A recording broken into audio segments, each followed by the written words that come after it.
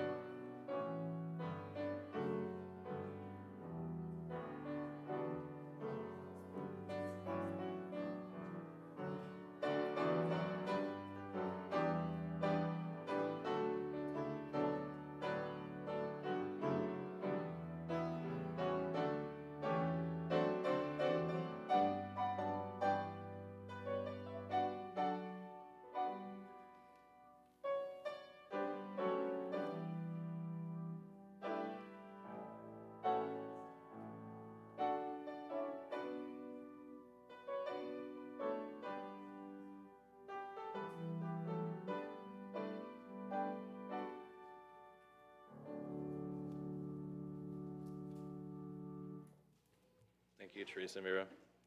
Would you bow your heads with me? Heavenly Father, we thank you for this day. We thank you for the beautiful week you've given us. Just may we make today a day of gratitude, a day to be challenged, time to be challenged this morning, Lord, but more importantly, to lift you up. Just help us not focus on ourselves, but focus on you. And just may this service be a blessing to you. We pray this in your name. Amen. If you would, please stand. We have a few hymns.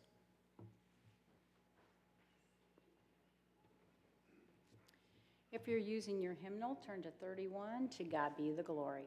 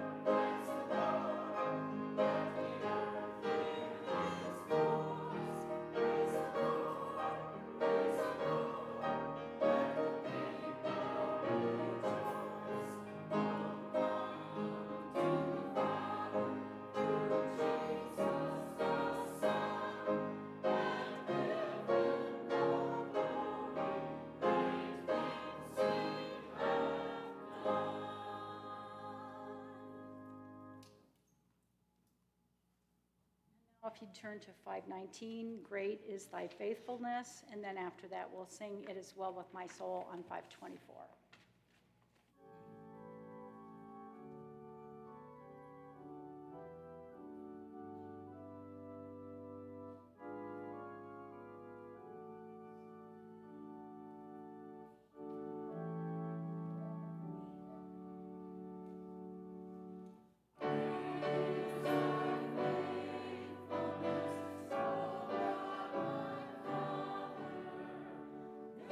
There is no shadow.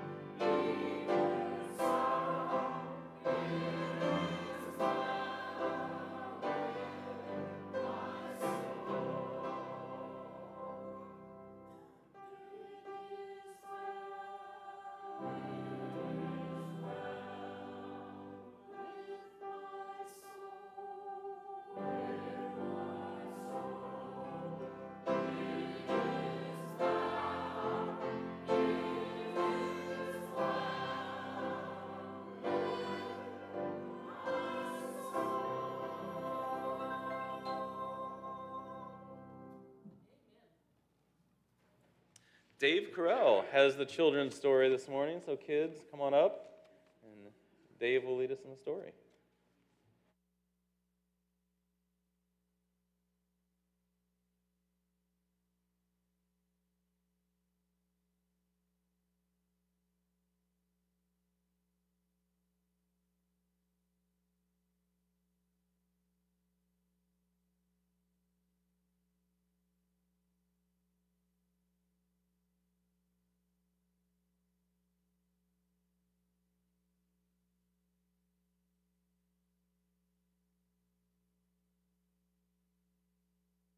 Can you hear me? Yeah. Good. I figured out you guys got a pretty good gig here. I noticed you get snacks every day. All right. I'm going to get you in on some of that. Who's doing children's chapter? You. Oh, whoa, okay. What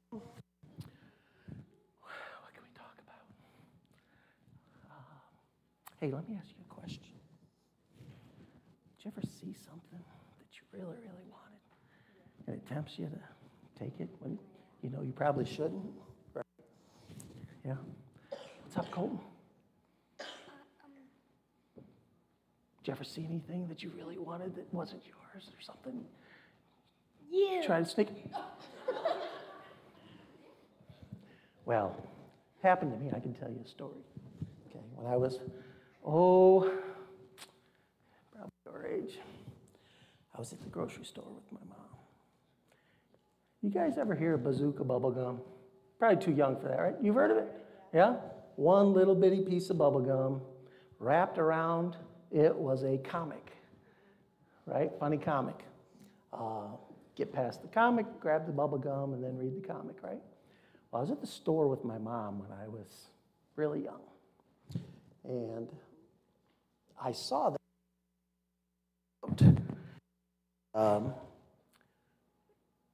It was not where it was supposed to be. It was sitting with all the bread. So I told myself, if it's not where it's supposed to be, if it's with the bread, it's fair game. I can go ahead and take it, right? No problem with it. So that's what I did. Only when I got home did I open it up and, in front of my mom and eat the piece of bubble gum and all was good. No. I stuck it in my shoe so nobody could find it.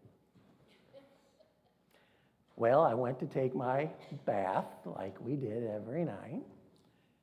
And my mom, once a week, Sunday night, this happened when we were, some of us will remember this. What did Mom do every Sunday night? She got my shoes and my brother's shoes, and she started polishing up the Buster Browns. Okay? Well, guess what she found? The bubble gum. Oh, I was in trouble. So I got out of my bath, and she was standing there with the bubble gum. Didn't even have to say anything. I knew I was in trouble. Where did you get this? I explained my story to her. Hey, it was in the bread aisle. It's fair game. She didn't buy it. And you know what she told me? She said, you know it wasn't right as well because you tried to hide it rather than just chewing it and keeping it out in the open, right? So I knew, but my eyes deceived me, right? They tempted me. So we have to be careful with that. Right? I knew it was wrong. I came up with every reason why it was okay for me to take that gum, but I knew in my heart that it was wrong. Right? So, any idea what happened? I got dressed, put on my nice, clean, polished shoes, and we went back to the grocery store. And I stood there with that gum, trembling, walked up to the manager and had to explain what I did and how I knew that it was wrong and that I would never do that again and apologize to him. He was a good manager. Did he give me the gum back and say, it's okay, have this? No. No. I got a scolding from him. He took the gum away. He told me I couldn't buy any gum, even buy any gum from him for the next week. which killed a 7-year-old boy. Because that's what we lived for. Okay? So we have to be careful, right? With what our eyes see and the thoughts that it gives us, right?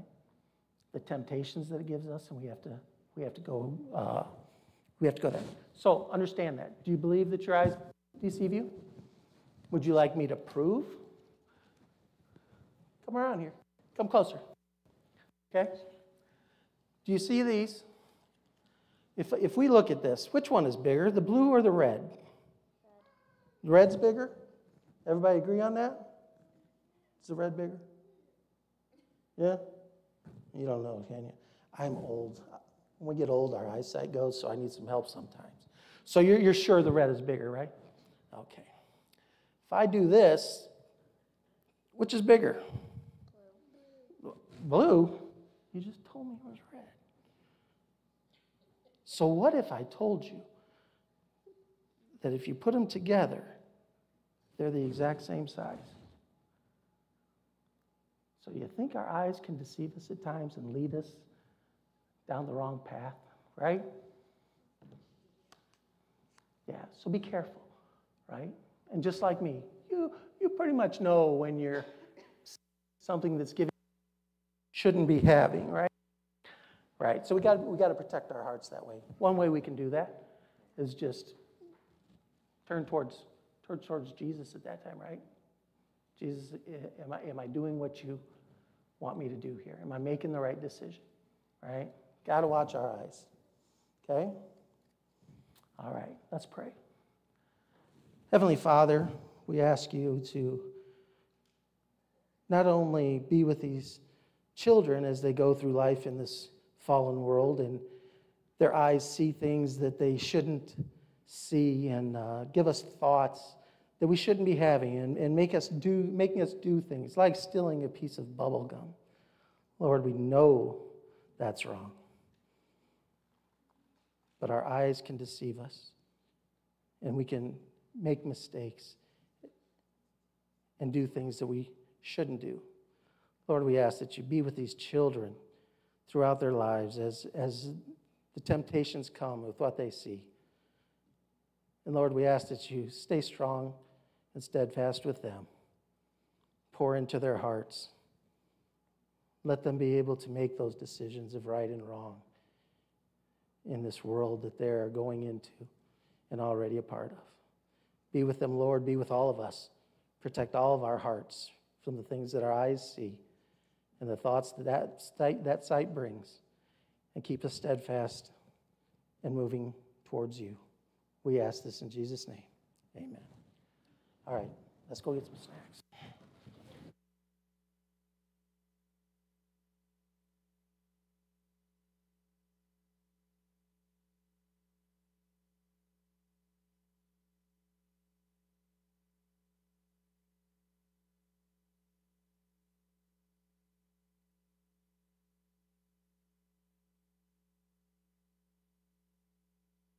I think that's the rule.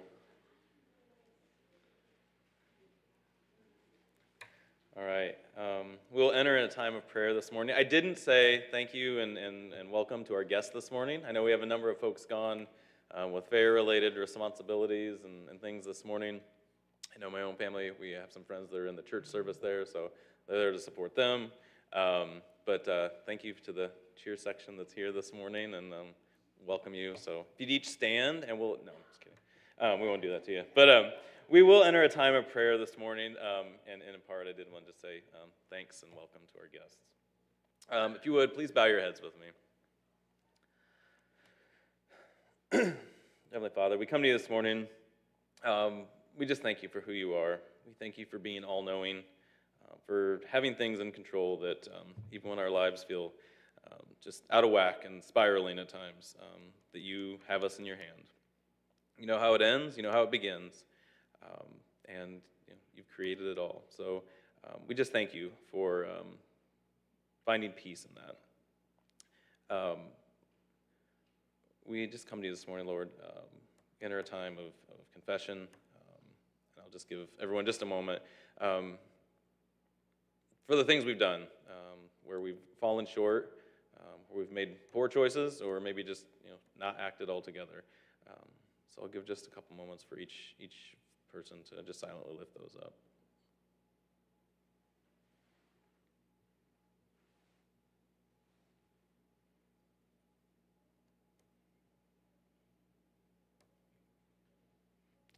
We come to you this morning, Lord, to say thank you. We thank you for the friendships and the relationships that are represented here. We thank you for the offerings that are given.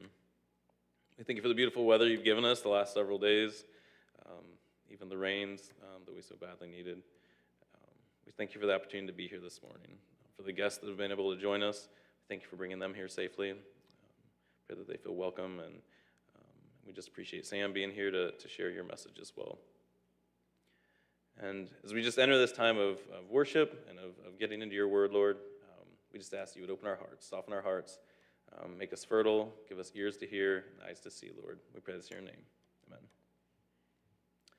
And with that, we will invite, actually it's Jonathan to give the scripture first, and then we'll invite Sam forward.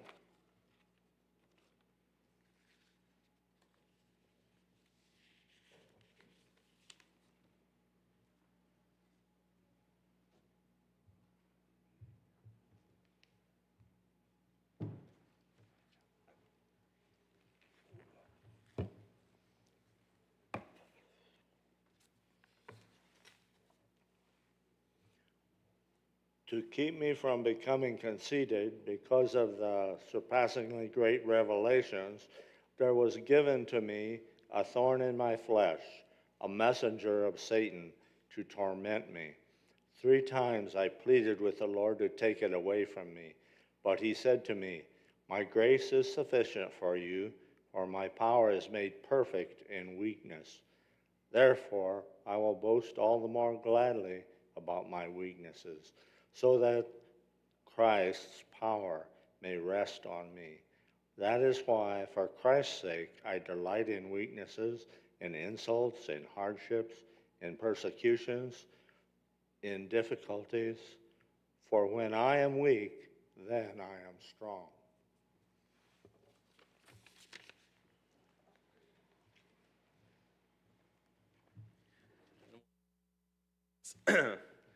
Yeah, I see Sam's got the lapel mic, so we'll move over to that. I did want to welcome Sam this morning. This was not planned. Sam and I graduated together.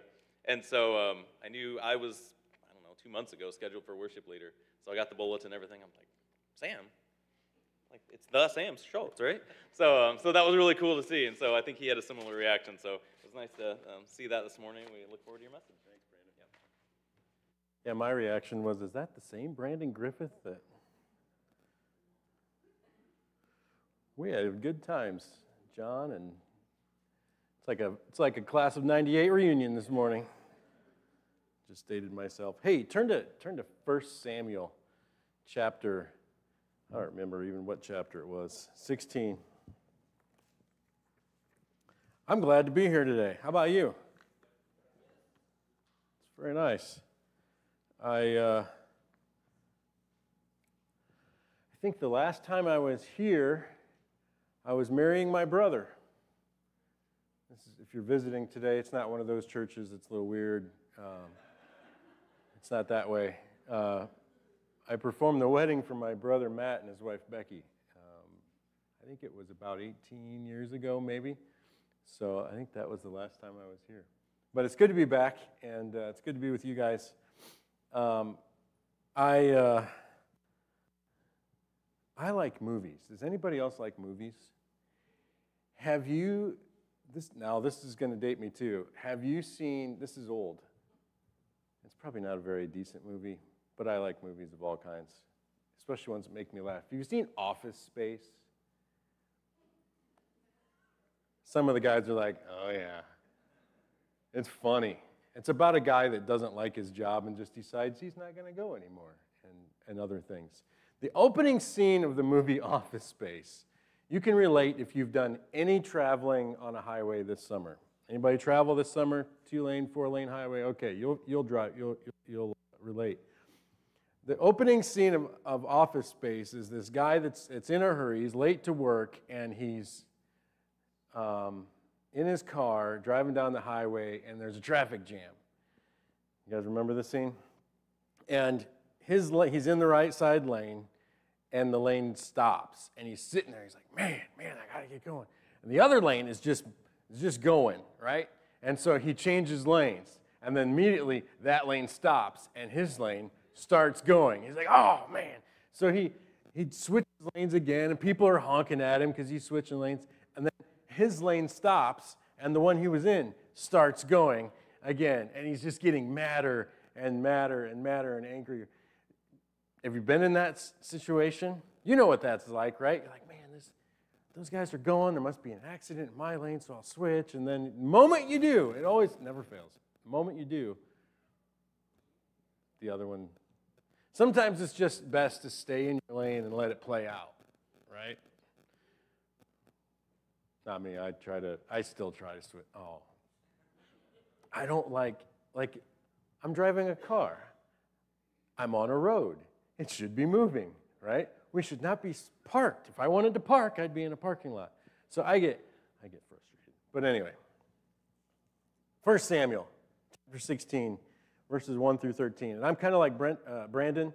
I have floaters really bad, and so I sometimes can't see. So I'm having a bad morning with those. So hopefully we can get through this and I can see everything. But 1 Samuel 16 to 13-ish. Says, the Lord said to Samuel, how long will you mourn for Saul, since I have rejected him as king over Israel? Fill your horn with oil, and be on your way. I'm sending you to Jesse of Bethlehem. I've chosen one of his sons to be king. But Samuel said, how can I go? Saul will hear about it and kill me. The Lord said, take a heifer with you and say, I've come to sacrifice to the Lord. Invite Jesse to the sacrifice, and I'll show you what to do. You are to anoint for me the one I indicate. Samuel did what the Lord said. When he arrived in Bethlehem, the elders of the town trembled. When they met him, they said, do you come in peace? Samuel was an awesome dude, by the way. We'll get into that some other time. Do you come in peace? And Samuel replied, yes, in peace I've come to sacrifice to the Lord. Consecrate yourselves and come and sacrifice with me. Then he consecrated Jesse and his sons and invited them to the sacrifice. Verse 6, when they arrived, Samuel saw Eliab and thought, surely this is the Lord's anointed. Surely the Lord's anointed stands here before the Lord. But the Lord said to Samuel, don't consider his appearance or his height, for I've rejected him. The Lord doesn't look at things a man looks at. Man looks at the outward appearance, but the Lord looks at the heart. Verse 8, then Jesse called Abinadab and had him pass in front of Samuel. But Samuel said, the Lord has not chosen this one either. Then Jesse had Shammah passed by, but Samuel said, no, not as the Lord chosen this one. Jesse had 7 of his sons pass before Samuel, but Samuel said to them, the Lord has not chosen these. So he asked Jesse, are these all the sons you got? Got any more? Well, they're still the youngest, Jesse answered, but he's out tending the sheep. Samuel said, well, send for him. We'll not sit down until he arrives. Anybody have that person in your family that's always late? You're always waiting on that one person. David was that guy in this moment right there. They couldn't sit down until David had arrived. He was out in the field tending sheep. I just think it's funny he made his family wait. So he sent and had him brought in, and he was ruddy. It was fine appearance, handsome features. He had good hair. Then the Lord said, rise and anoint him. He's the one. So Samuel took the horn of oil and anointed him in the presence of his brothers. And from that day on, the Spirit of the Lord came upon David in power. And then Samuel went back home. David was anointed king when he was about, we think, based on what we know about the time and the culture and what scholars have said, we think he was about roughly anywhere between 10 to 15 years old. Anybody in here 15 years old? Anybody close? King! But not yet. What would it be like to be anointed at 15 years old, to know you're going to become the king, but not yet? because there's already a king in place, right? Saul's already there. We already got our first king. You can't have two kings at one time. And so David's anointed king, and all of his family and all of Bethlehem that was afraid of Samuel, that knew that he was there to do something, knew that David was about to be king, but not yet. There's some tension when there's one that's capable and qualified and upcoming, and then there's another one in their seat. Tough. So then later, David kills Goliath, and then he goes to work for Saul full time. Still not king. Let's turn to chapter 18. Look at verse 2. Chapter 18, verse 2. From that day, Saul kept David with him and did not let him return to his father's house. He was working for the king now. So imagine this. Imagine this. I'm going to try to dodge the cameras, make them do their work this morning. Is it one of those that follows you? I don't know. David is anointed king. Hey, we're going to give you this promotion. We're going to make you this thing. You're going to get this job. You're going to become this person. You're going to be the greatest person in all of our country, and everybody's going to respect you and do whatever you say. But not yet. In fact, we're going to put you to work for the old guy who's crazy. We know about Saul, don't we? He's got this, he's tormented. There's things in his head that are driving him crazy. And David happened to play the guitar, almost as good as Brandon, but not quite. And David's job was to make the current king feel better. The current king was nuts. He tried to kill him multiple times. How'd you like to have a boss like that? And yet David has this anointing. He has this event. And they came out in the field. They got me. They were all waiting for me when I got there. And I showed up. And then they said, you're going to be the next king of Israel. And they anointed me. And I am now the Lord's anointed, which gives me a special place in all of the Jewish community. I'm the Lord's anointed. It's hands off, the Lord's anointed. And now I got to go play guitar for the current king. Like not yet. Well, when's my time? We don't know yet. The current king's there, and he's going to be king as long as he's alive. And it's your job to make him happy. Good luck with that, because nobody else could.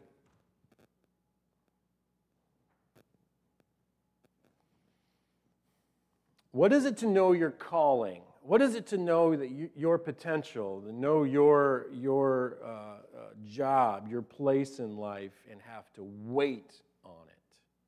What's it like to be in a place where you know you're capable of doing something, but you just don't have that opportunity yet? What's it like when you feel that your boss or supervisor isn't doing a good job and you can do it better, but you don't get that promotion and it's not your place, and so therefore you have to sit by? How many people start businesses because they think they can do it better than their boss? Right? What's it like when you're stuck in a financial hole that you just can't get out of? You want to be faithful with your finances, but your circumstances just prevent you from doing so. What's it like when you feel like you just can't catch a break in life? You overcome that one obstacle and you start feeling like, okay, maybe I'll get out of this hole, only to have something else happen and put you right back in that place. Like, why? I'm trying to be faithful. I'm trying to be obedient. I'm trying to do everything that God wants me to do, and yet I just can't catch that break. What's that like? What's it like when you can't seem to get healthy? Like it's just one, I got this thing in my back, and then once I start feeling better there, then it's my shoulder, and then when my shoulder starts feeling better and I start moving, then it's my knee starts getting, like, these are real things. We're almost 45, guys. Like, it's beginning. It's like you get up in the morning, it's like, oh, this is going to be a long day, you know. Some of you know it. You're laughing at us, young ones that are entering that stage. What's it like when you've got this thing and you know that you should be past it, you have every desire to get past it and beyond it, and you try and you work at it and you do everything you can from every angle to get over this whatever it is. Just when you get there, something changes in your back. You're stuck again. It's like changing lanes, right? And then we have the scripture reading this morning. Where did he go? What was his name? Jonathan. That he read for us. That was a really uplifting passage, wasn't it? No. Do you remember what he said? 2 Corinthians? Let's go back to that. 2 Corinthians chapter 12. Keep your finger in Samuel. 2 Corinthians chapter 12. Paul even says this. I've got this thorn. I've got this nagging thing. He calls it this gift from Satan. You know, this thing that is just driving me crazy. We think it might be blindness.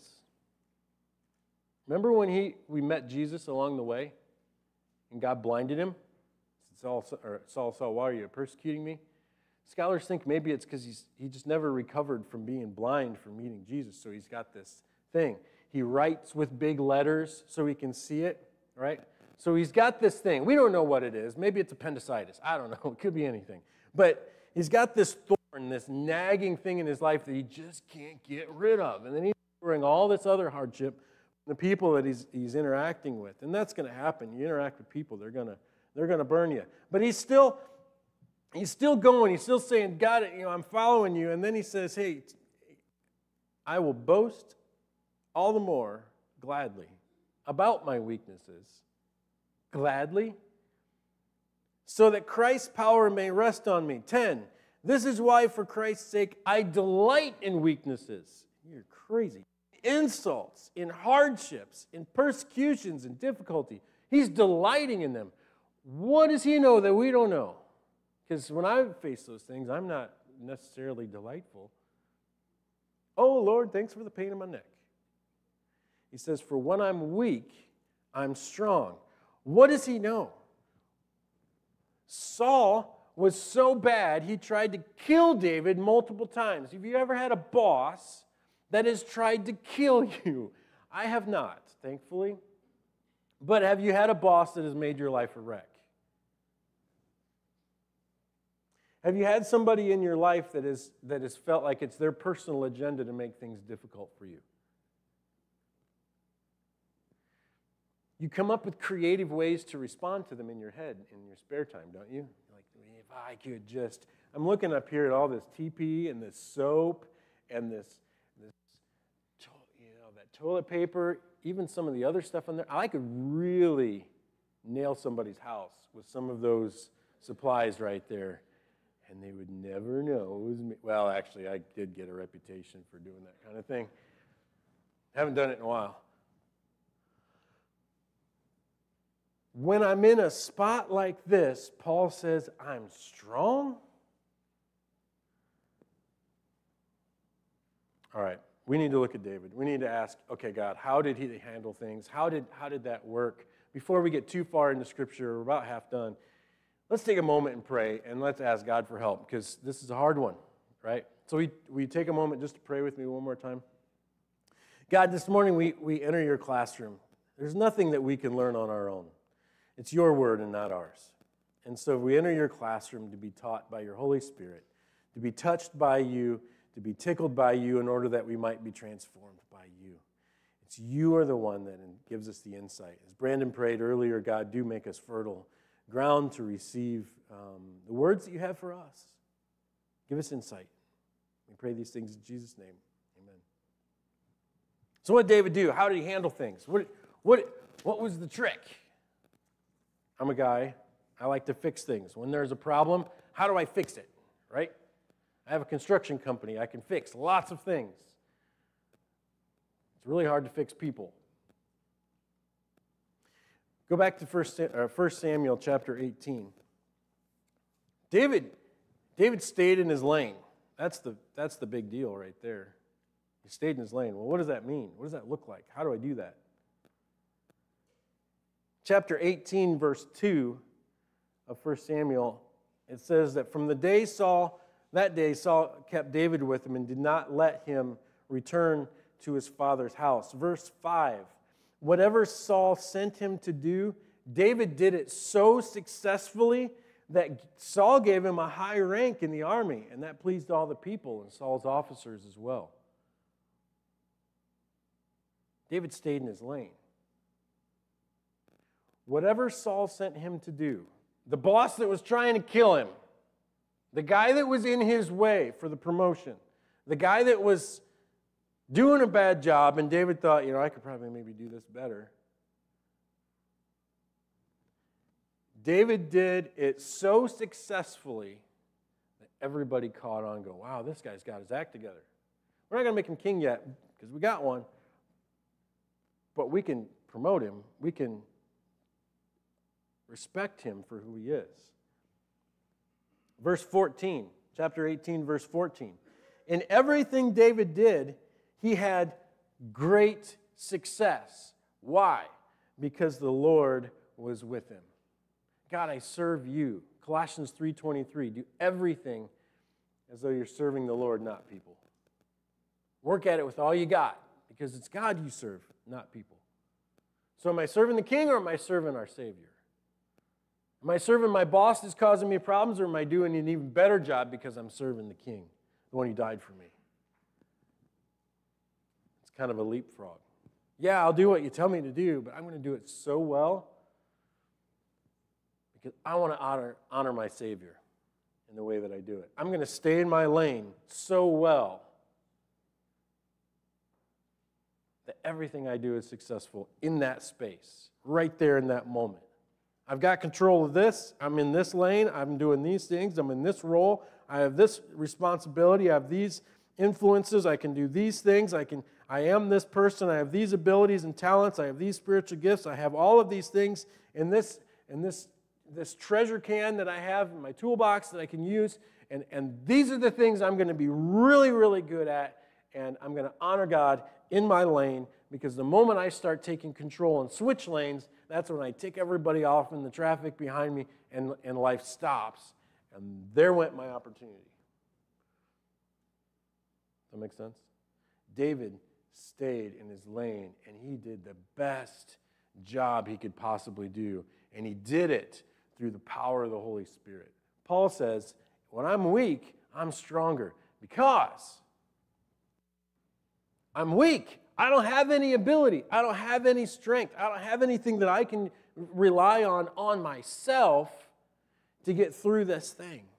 I've got this thorn in the side that reminds me that I'm powerless, and my true power comes from Jesus alone. And that's where David was at.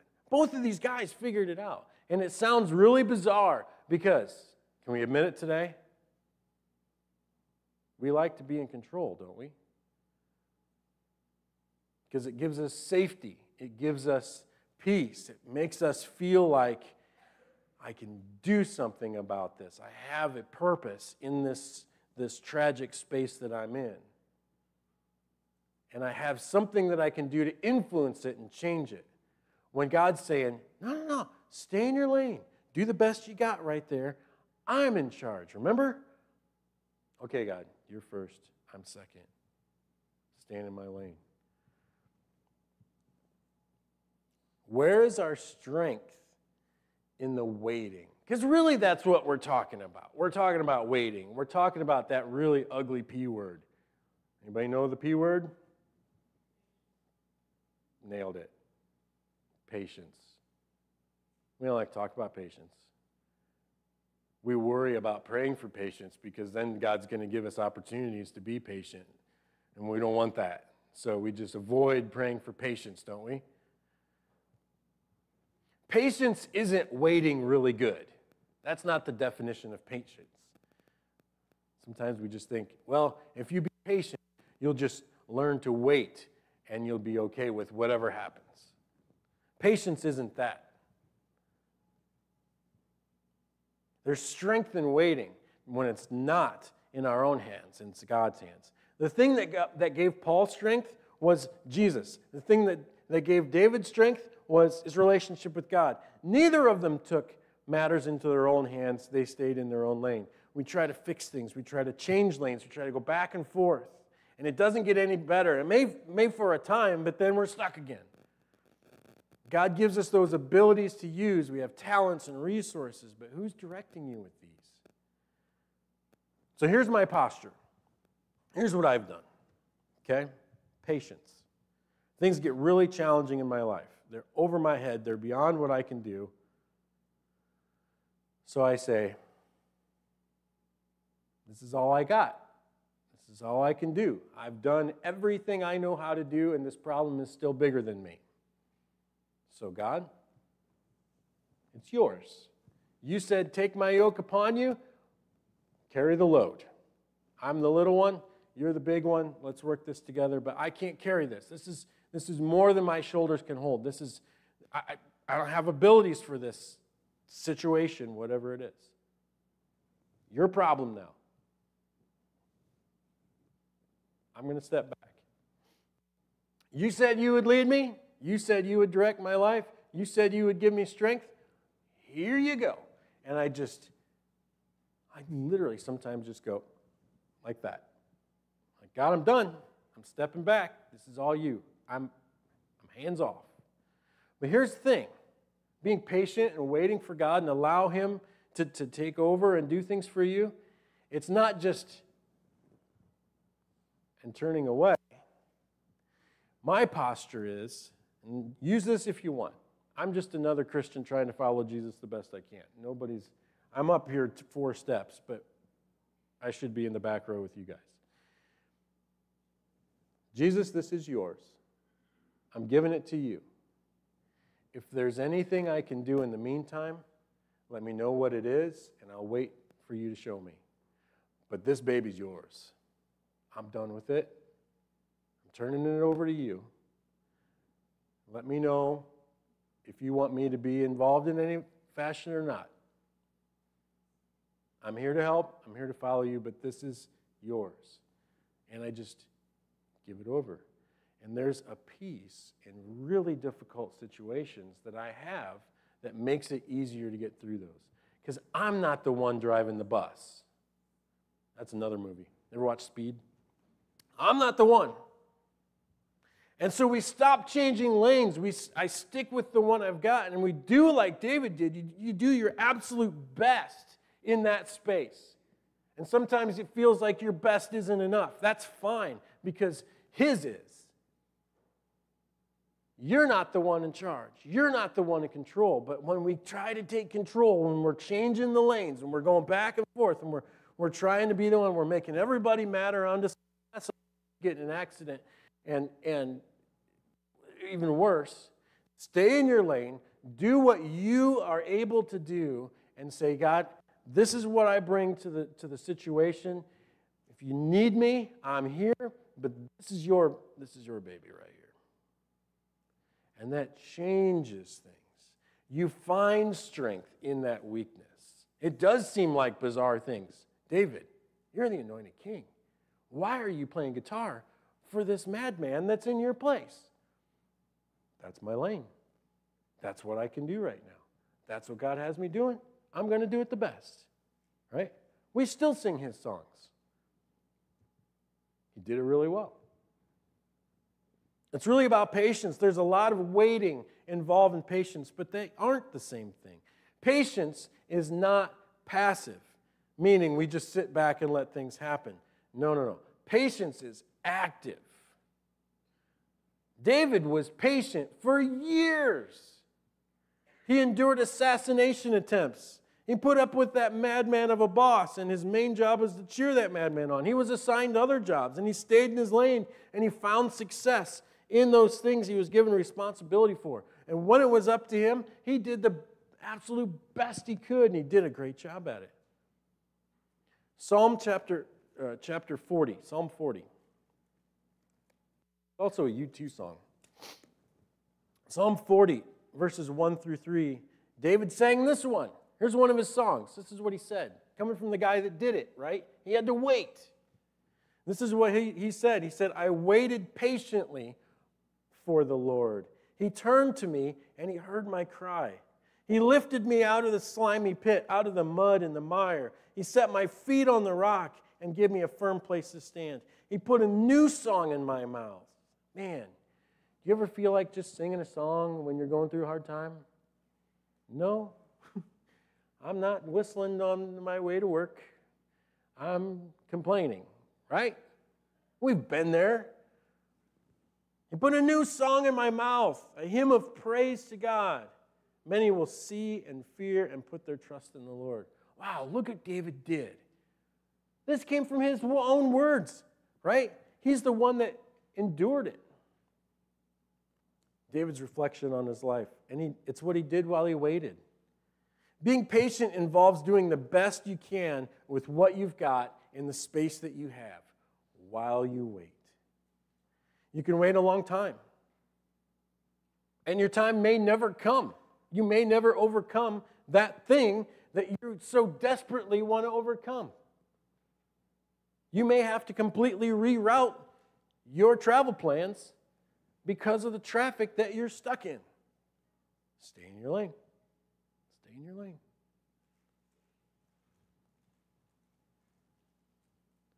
You can wait a long time. That's what David did. Put on your boots. Make sure that you do the most with what you've got and where you're at, and let God handle the future. Stay in the present. Somebody needed to hear this today. Somebody needs to hear this. You've been changing lanes with your family. You've been changing lanes a bunch with your health. You've been changing lanes all over the place with your job. Maybe you've been changing your lanes with your walk with Jesus. Are you changing your lanes in your relationships? How about your finances? Changing lanes, changing lanes. I got to take control. I got to try this, got to try that. How about your marriage? Changing your lanes. Maybe this will work, maybe this will work, maybe this will work. Are you changing lanes with your joy?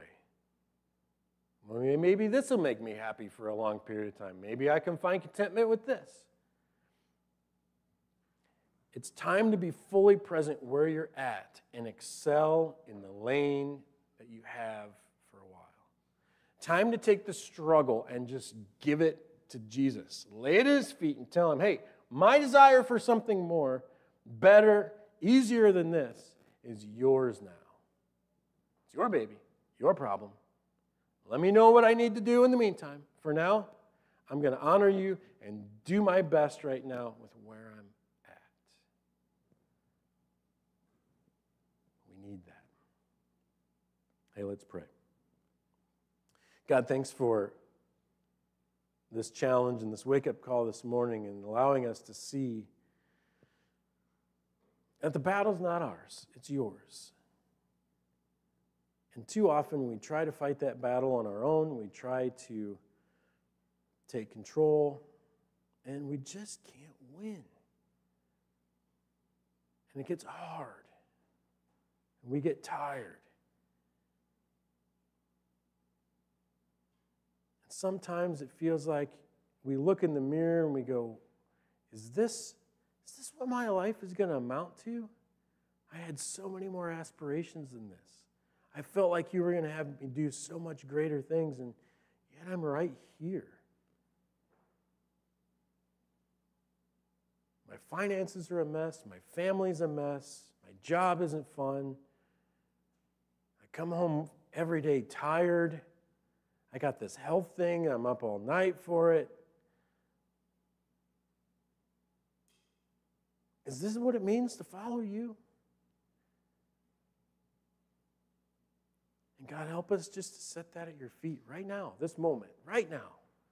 Say, I'm done. It's yours. Let me know what I can do in the meantime, but you're in charge of this now. Because I know that you have the power to do so. You are the God of the universe. You are the one who made all of creation. You are the one who made my body. You are the one who created those people in my life. You are the one who walked on water and rose from the dead and rose other people from the dead. God, you There's no end to what you can do. And so I fully trust you that you can handle this because I can't anymore. You've given me abilities. You've given me knowledge. You've given me experience. If you want me to use it, you show me what I should do. And I'll use that to the best of my ability. But in the meantime, this is your problem now. I trust you. We pray these things together in Jesus' name. Amen. Hey, we've got a song. Somebody's going to lead it. I'm not. Listen to the words of this song. Do you mean them when you sing them? Is Jesus really yours? What does that mean, that Jesus is yours? Let's sing that together.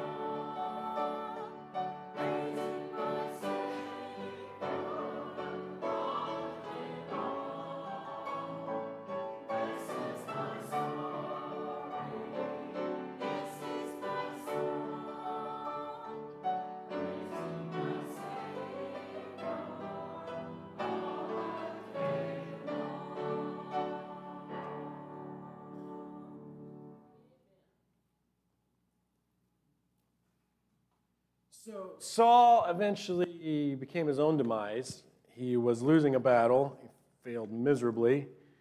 And instead of being captured by the enemy, he decided to have his shield bearer help him, and he fell on his sword and killed himself.